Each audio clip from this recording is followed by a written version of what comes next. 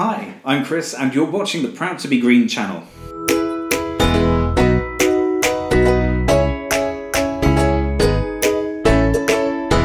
We've had a fantastic few months here at Proud to be Green HQ, talking to lots of businesses who are all doing huge things for the environment. And it's great to see them coming on board. Recently, we've been out and about taking photos and videos of our members. And we've also had the pleasure of watching the premiere of Breakwater, a film about the harm of marine litter. Later in this video, we'll be showing our interview with Emma Askew, the mastermind behind the documentary, so keep watching to find out more. In recent news, you've probably heard that the Amazon rainforest is currently on fire. Not just wildfires, but actively being burnt. It's been fascinating watching the international reaction to these fires after the hashtag #PrayForAmazonias appeared a couple of weeks ago. After this gained the attention of the media, things really started moving, with governments threatening trade sanctions against Brazil unless they sorted out the situation. However, before this, it wasn't news at all. Fires in the Amazon are not new. August to October is the dry season, or as dry as you get in a rainforest. And traditionally it's the time when farmers and other groups burn a certain amount, legally and illegally. But the number of fires has risen from this amount last year. This year the fires are more ferocious than ever. Thousands of acres of virgin forest are being engulfed by thousands of fires across some of the most remote regions of Brazil. But this year, the international community has been inflamed by the rhetoric of the new Brazilian president, Jair Bolsonaro. The outrage and anger directed at Bolsonaro have been over his policies, which have allegedly encouraged logging and other agricultural activities that directly threaten the forest, as well as the indigenous people who are naturally the victims of this tragedy. Recently, he accused environmental agencies of starting the fires as they were running out of money. He has since backtracked on his comments, but unfortunately the Brazilian government has been less than accommodating to the offers of help from the G7 countries, who offered the $22 million to help towards fighting the fires, which Bolsonaro refused. $22 million? Really, guys? You get the feeling that they're scraping the bottom of their pockets with that, which is frankly a pathetic figure given the importance of the Amazon forest. The attitude of Bolsonaro's right-wing pro-agribusiness government has been very much, it's our forest, you can't tell us what to do, even though the implications of the fires have been felt as far away as Sao Paulo and 2,000 miles away, and the implications that further fires could have on the world's climate. Should we care that happens in the Amazon rainforest? Yes! Ultimately, the function of the Amazon is critical to generating rainfall in South America, and Argentina, and the North American Midwest, and beyond through evapotranspiration. Just think about rivers in the sky. The proximity of Brazil to the equator keeps it cool as well. But it can have repercussions on agriculture in the area, and not just the fact that it produces 6% of the world's oxygen, and not just 20, seriously, Google it. The Amazon also acts as a great carbon sink, yet in the last half a century it has lost 300,000 square miles of forest, which has negated its function as the world's largest carbon sinks after the oceans. Even so, the fires are releasing centuries of carbon back into the atmosphere. I've linked to a fascinating article in the description below that appeared on The Intercept by Alexander Zaitchik, which gives a fascinating insight to the current situation. He writes, scientists are warned that losing another fifth of Brazil's rainforest will trigger the feedback loop known as dieback, in which the forest begins to dry out and burn in a cascading system collapse beyond the reach of any subsequent human intervention or regret. This would release a doomsday bomb of stored carbon, disappear the cloud vapour that consumes the sun's radiation before it can be absorbed as heat, and will shrivel the rivers in the basin and in the sky. The climate crisis is a pressing and urgent problem that affects the entire planet. The need for change is something that we all must take responsibility for, but the journey to a global consensus is a long way off. Before we know it, we will be reaching that tipping point and our planet will be beyond the point of no return. The situation in the Amazon is something we should all be concerned about. I'm here with Emma Askew, environmentalist, campaigner and mastermind behind the stunning Breakwater documentary that myself and Charlotte got to see last Saturday. It was the Saturday before, wasn't it? At the Exeter Phoenix. What do you do? And tell us a bit about yourself. So I'm a full-time environmental consultant, and I also work part-time as a Southwest rep for Surfers Against Sewage. And I love environmental research, and hence with my filmmaking, I love making it creative and drawing the creativity into it. And I think everyone's heard about Surfers Against Sewage, but if not, what is their background? What do they do? Surfers Against Sewage was formed by a group of surfers that loved the sea and wanted to protect the sea. And it's grown from campaigns, talks to national scale projects, and it's now across the nation. And we have plastic-free communities, nationwide beach cleans. So it's ocean conservation that is spread and across society, and it empowers individuals to take that action.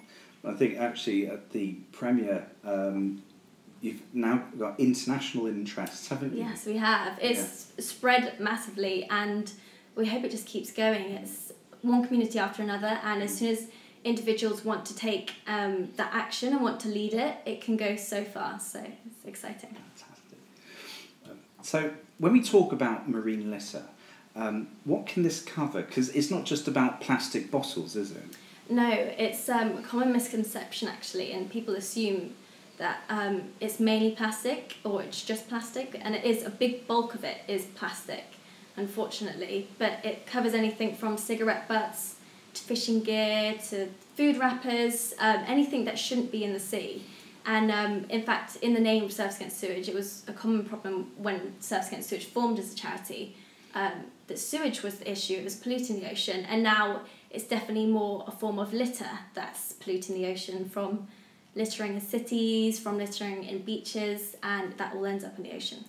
It's a basic question, and I feel a bit silly asking it, but for people who aren't quite aware of the situation, why are plastics and marine litter so harmful to the oceans and their inhabitants? Yeah, so when I do a lot of school talks, as well as talks to companies or talks to universities, the common question is actually why? Like, why is it bad?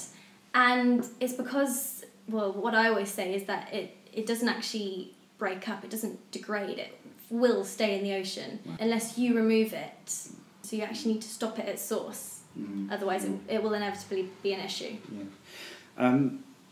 In your experience, what's the most ecologically concerning thing that ends up in our oceans? And I know there's lots of different things, but there must be sort of a particular thing that kind of... For me, from experience at beach cleans and especially with schools, it's actually fishing gear, so like fish hooks from rope, anything like that. Because when I work with schools, they're not allowed, for health and safety issues as well, to touch hooks. And we seem to find an awful lot of fishing gear, a fishing line and rope, and everyone kind of assumes that industry is very good at looking after the ocean. But I think there is a major issue that they need to actually be more careful. A lot of ghost fishing gear, it doesn't matter if it's by accident, if it still ends in the ocean, it's going to stay. And a lot of it's made out of plastics, like the ropes, so it won't degrade, and it will inevitably turn into microplastics. So a bit more about the documentary. What was the inspiration behind the Breakwater documentary, and can you describe the moment when you realised that your message was going to take the form of a documentary, that it was going to be visual? Yeah, so I started off with Surfers Against Sewage doing just beach cleans, and I found it really hard to inspire people in the 2 minutes that I'd speak to people, and they'd always want to know more, and they'd want to know why I'm doing beach cleans. And then, as well as it spread across the UK, everyone was doing beach cleans. So I wanted to get a bit more creative with it, and I wanted to see where I could take it and see where it would go. And hence I love film and I love photography as well. So I got some of my local creatives involved and thought, let's just do a project, let's do a film. And I also felt that a lot of marine litter films were quite doomsday and they were quite depressing in that sense. Yeah. I never felt inspired. I felt either upset by it or moved by it, which it's a very important part of acting. It's realising that you must do something about it. But I wanted something, or to make something that would empower people, and I saw so much action was going on in Devon. I saw people leading organisations like Plastic Free Exeter. I saw people creating artwork, all sorts of exciting pieces of action that everyone I felt needed to get credit for, and once you celebrate that, it motivates others to get involved, and a positive outlook actually is incredibly important to motivate a large-scale audience, whilst I do think the pessimistic view might be effective short-term, because inevitably people will start thinking, oh, but what can we do anyway, and it's kind of a shrugged attitude. So as soon as you empower people, and with this film I hoped to inspire people as much as I found the action across Devon was very inspiring for myself. So I really wanted to motivate that within people. I have to say, I like the balance that you got, because it wasn't doom and gloom, it was inspirational. And at the same time, it was also, with the footage, it was really beautiful as well. Yeah. It was really beautifully shot. Thank you. How did you meet the team that you worked on the project? Did you all kind of know each other beforehand, or was it kind of a call out?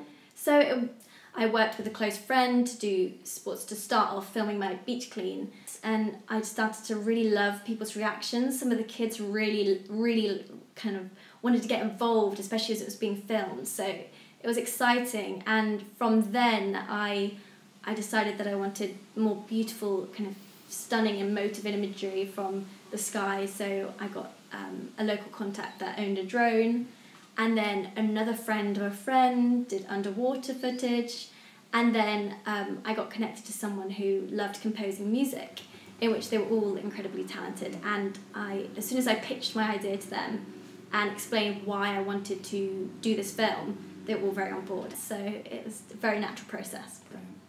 How do you feel the premiere went? How did people react to the documentary? Were you happy with how people reacted? Yeah, I was. I was really moved actually by the positive response, because I had a lot of family and friends supporting me, and I knew that they'd love the film and they'd just be excited to see what I've done with it. But the fact that we had a lot of the audience that were university students, local businesses, and that hadn't seen the project at all, and we got such a positive response. So it really fulfilled me, with the sense that we inspired them, and a lot of people came up after the event asking to be involved in Surfers Against Sewage or Plastic Free Exeter, and they wanted to know who to contact to get involved. So I do feel that it was just what we wanted to achieve, and it motivated people. And has there been anyone in particular that's been kind of an inspiration to you, or a key motivator in the Breakwater project? Yeah, definitely. I would say the CEO of Surfers Against Sewage, Hugo, he is extremely driven, and the way he's created a charity that is purely based from celebrating local action and giving the individuals that responsibility, it's genius. And was there anything in particular that you enjoyed the most about making the documentary? I can imagine a lot. It was all, it's really might be quite hard to answer, but was there anything in particular? Definitely, actually. One moment that really stood out was with St Peter's Primary School in Budley Salterton. And I went to go and do a little talk there about marine litter, and I was expecting to be quite basic about it. But the school knew an incredible amount. They were actually only year 6, and they were also enthusiastic. It's probably because they're such a coastal school and they really wanted to look after their beach. So they were very enthusiastic, and they really wanted to write letters to McDonald's to stop them using single-use plastics. And I wasn't even going to go into microplastics during the talk, and I actually had a question about microplastics, and it blew me away, because it showed me that you can't underestimate the young, and that they do really want to help, and they know a lot more than you think. So you need to give them that confidence that, oh yeah, you can do it, and then they just run with it, and that's where the action happens. So it's really, really inspiring. I can imagine Breakwater isn't the end for your campaigning. What's next for you and Breakwater? So yes, I hope it's not the end. I'm extremely excited to push it further and see where it goes. I wanted the premiere event to incorporate interaction with the production team, as well as the issue and local organisations. So I'm hoping to take Breakwater with it as an event across different communities across the UK, to set an example and to inspire other communities to get involved in, and who knows, we can make further films for different communities and to celebrate their local action.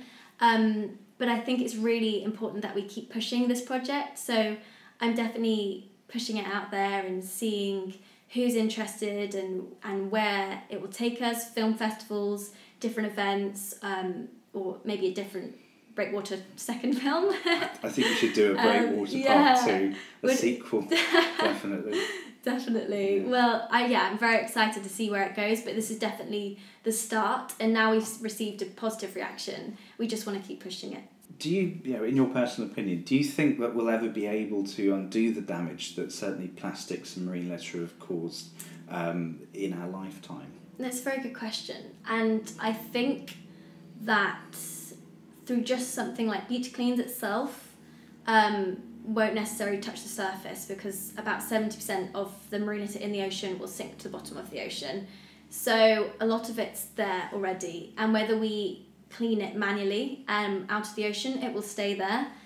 But I think it's important to stop it at source and to change the way people live and to change how people view their lifestyle with single-use plastics in particular, as well as disposing plastics. For example, educating people to not drop litter on the streets, to not drop it on the beach. It should be common habit to pick it up.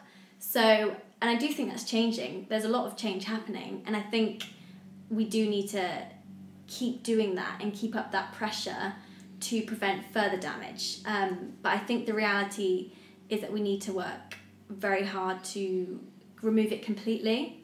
But no, I don't think it's impossible. Thank you so much for asking our questions. No worries. Thank you for having me. Thank you.